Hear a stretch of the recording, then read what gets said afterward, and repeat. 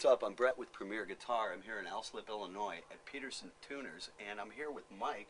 And Mike, we just found out, is the inventor of the first Virtual Strobe Tuner, and that's some pretty juicy stuff. So let's dig in. Mike, what are we looking at right here? Well, here we're looking at one of the older models. These traditional strobe models actually require a spinning disc. So there's a motor and a disc, and there's flashing lights behind that disc. And that's how we get the strobe effect. So that actually requires mechanical motion. The virtual strobe tuners that we came up with in the late 90s actually don't require that. They use LCD screens. Sure. So we get the same effect. It's a patented technology with Peterson without having to actually have a physically moving disc. And virtual strobe, like the VS2 right over here, I see we have one. Yes. Yeah, that's one of the earlier models. VS2, we've got, I guess, 5 models now of different types, different formats, stomp boxes, rack models, and so on. So what drove from the disc to this style, and what was it like working on the project when it first started? Well, actually, I conceived of the idea about the first week I was here because I was working on starting to do a version of the traditional strobe disc model. And it occurred to me that, there's a lot of overhead involved with, motors are kind of expensive, mechanical motion and so on.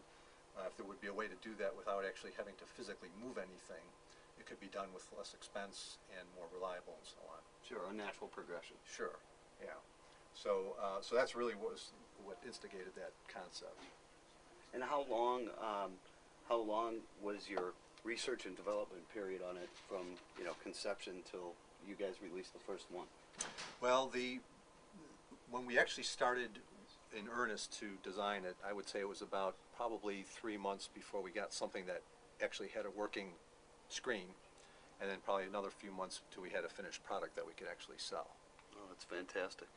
And from what I understand, it's just expanding and expanding. And yes, I mean there are different uses. Well, the strobe obviously as a concept works great in all kinds of different arenas, manufacturing, people playing on stage, and so on.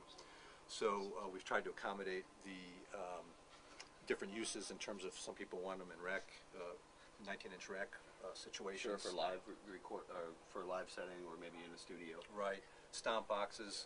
People have pedal boards where they want to have the tuner right in front of them.